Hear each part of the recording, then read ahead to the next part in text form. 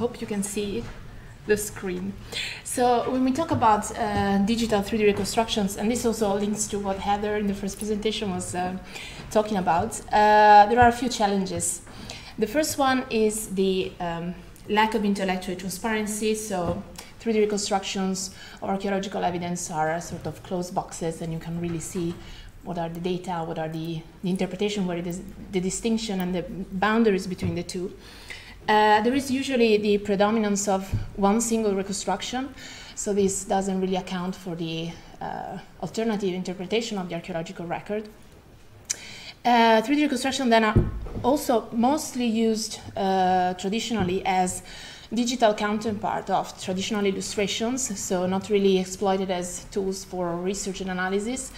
And then, of course, there is limited reusability of 3D models and also limited reproducibility. So I'm an archaeologist. I'm not a computer graphic. I use these tools in a way. If you give the same data set to other people, it will produce a different 3D reconstruction from the same set of data. So the solution that I'm proposing in this presentation is using a semi-automated modeling approach, procedural or rule-based. And I'm going to talk about especially the CGA shape grammar. So it's a sort of a unique shape grammar that you can find in a commercial software called CityEngine. So it's from Esri, the manufacturer of ArcGIS as well. So I'm going to talk about the rule set that I developed for my PhD research for a case study in Greece. Do you actually see the screen? I'm too high. So it's a multi-period site in Boeotia, central Greece. We have been investigating the site. So actually the survey started in 2006 and I joined in 2009. It's an international team of people. We had the micro-topographic recording of the hill, architectural survey, pottery collection, geophysics, all types of non-destructive methods that you can use to analyze a site. So my part on this was to create a 3D GIS of the survey finds and also to model alternative reconstruction hypotheses on the settlement in one historical phase, the 4th century BC, to investigate urban layout and population figures. And here you can see sort of a chart of the workflow that I use, starting from the terrain. Here is basically on the lower part, there is the workflow in CityEngine, so creating the street network, applying the rule files that I'm going to talk about in more detail later on, and creating the 3D visualization, of course, starting from the survey data and relying also on parallels with other excavated sites.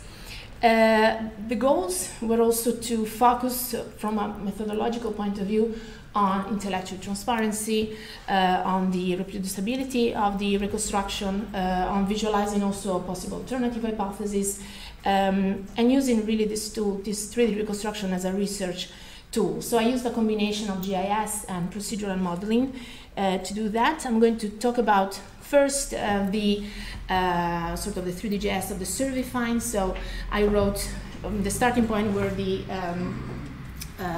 GPS points recording the architectural finds on the hill. To those points there was a database with information about the the measurements, the dimension of these blocks, and I wrote a very quick rule file that interrogates this database and then presents the finds. So scales basically the points according to the real dimension on the field, so you can see that it's a more intuitive way of looking at the data. So there are some concentration of particular types of stones appearing, and at the same time I created some manually modeled 3D models of some sort of special finds. This, we think it's a theater seat. We are still not sure about that. But then the rule automatically places this 3D model on top, on the location, and substitute the GPS points with that. The second part of the research focused on simulating alternative hypotheses on the urban layout. So this is a bit of the rule file that are written. What I wanted to do was also to include comments on the sources that I used. So here you see some example of, for example, modern urban planning, because this is a site on the slope. So we were interested in looking at also how much the slope would have influenced the choices in construction. So then the rule file allows you, I have a, if it works, I have a small video to show you. Yeah, so the rule file allows you, okay, the resolution is better, to change the value, the input value of the slope threshold. So then it generates different hypotheses based on the slope value that you have included. So this, because we have also historical sources for the 4th century BC in that region, so I was interested to simulate the number of houses, so you see how much it changes. And then I included an automatic report of the number of houses then you would get with this simulation. So here, just to give you an idea about. Okay, so it doesn't work on this screen, but it works. But it works over there. Okay, so yeah, so the rules that are written, the set of rules for this data set are going to be available soon on GitHub. So if some of you want to have a look at it and play around with that, they will be there. This doesn't seem to work actually.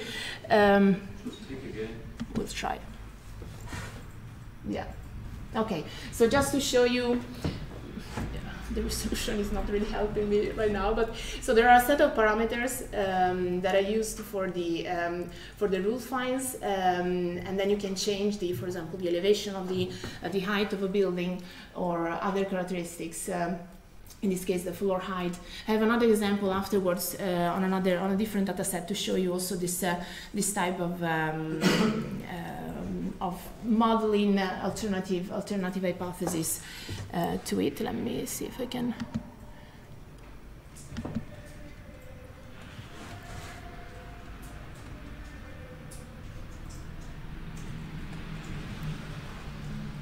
I meant to skip this part, but it doesn't react. Okay.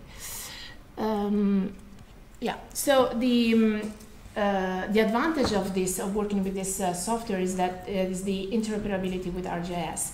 So the CityEngine 3D scene is created by importing GIS data, and then you can export the scene also in ArcGIS for further analysis. So in this case, I included a rule file that was created by Esri that allows you to sample points and panels on the surfaces of the building to then have visibility analysis, for example, really on a sort of a true 3D GIS.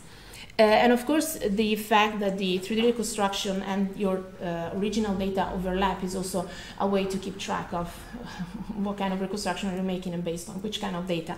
So it's also part of this sort of intellectual transparency that I was trying to develop also with this workflow.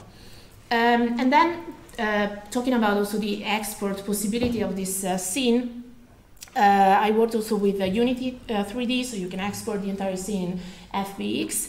And there is also an online web viewer where you can see I put two different hypotheses of the urban layout, and you can play around, for example, with sunlight and how sunlight would impact the urban environment.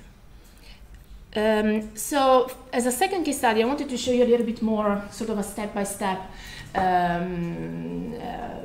process of how you would go about modeling buildings with this approach.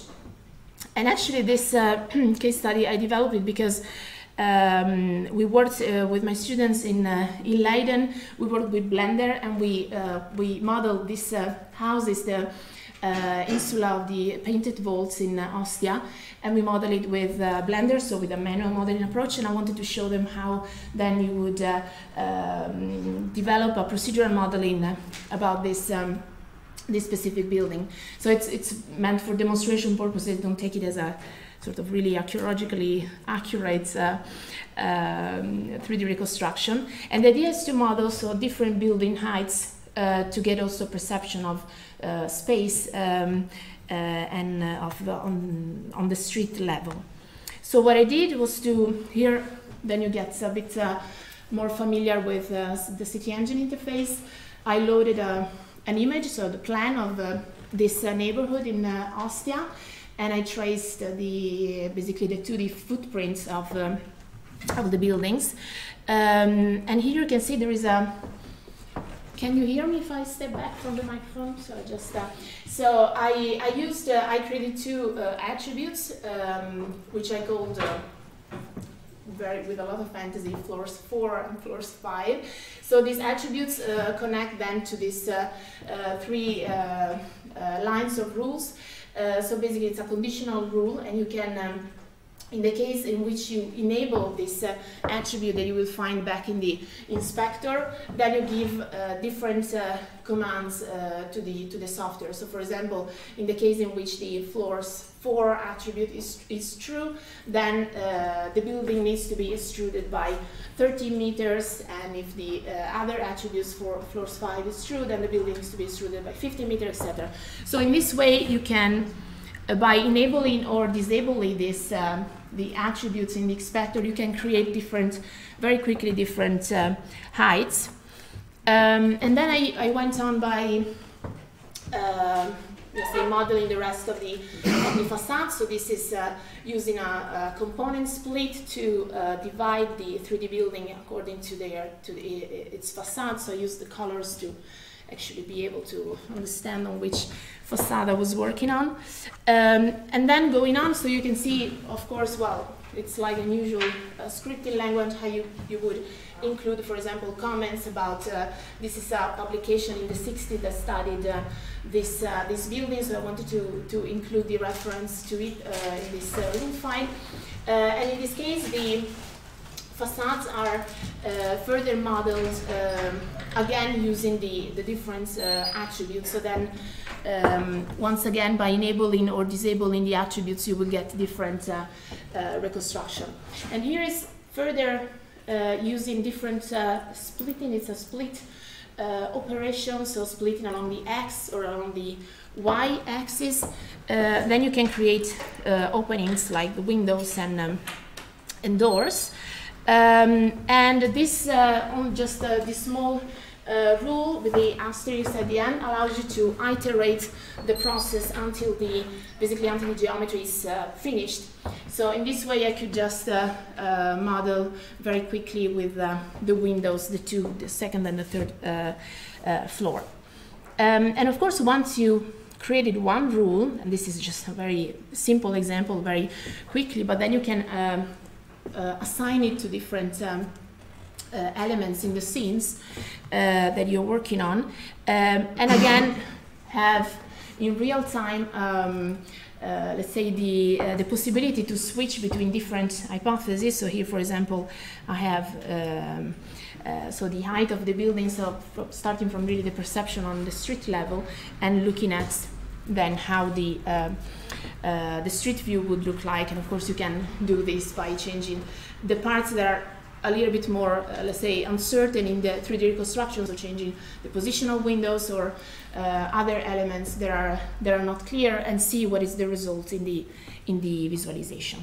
So thank you for listening, and if you have any question about this approach, or if you want to develop, if you want to get in touch, I mean, just contact me. I'll be happy to have a talk about that.